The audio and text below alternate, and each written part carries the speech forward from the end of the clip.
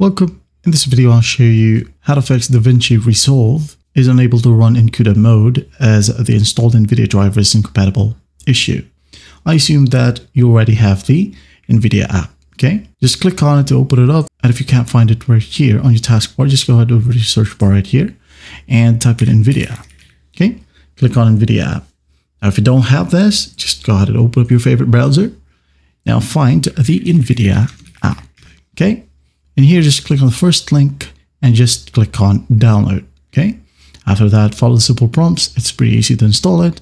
And once done, it will automatically ask you to update the Nvidia drivers and your graphics card. So just follow the simple prompts, and once done, go ahead and open up DaVinci Resolve and you should be good to go. Now, what if you already have the Nvidia app?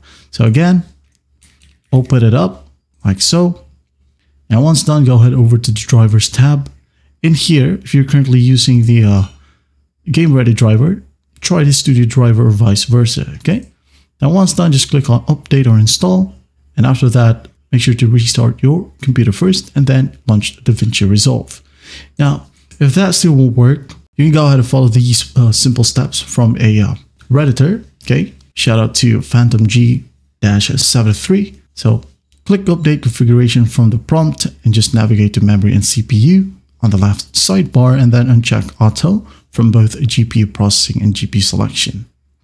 And ensure that OpenCL is selected next to GPU processing, and ensure your graphics card discrete is check marked on the bottom table. And that's it. That's how you fix this issue from DaVinci Resolve and the Nvidia driver. Well, I hope this video helps, and I'll see you in the next one.